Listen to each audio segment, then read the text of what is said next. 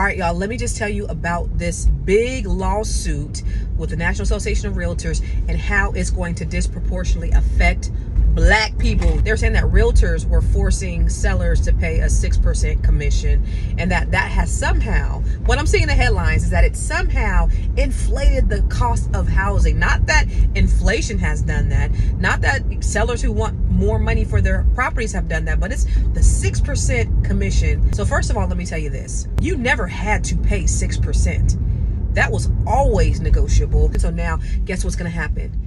And this is why it's going to affect Black people, because buyers are now going to have to pay commission. So who's that really going to impact? It's going to impact the people who don't really got the money, who are scripting and scraping to get by anyway, who just got 3.5% to put down on the place and barely scraping their closing costs together. Now you got to pay another fee just to pay your real estate agent. And if you don't pay that fee, guess what's going to happen?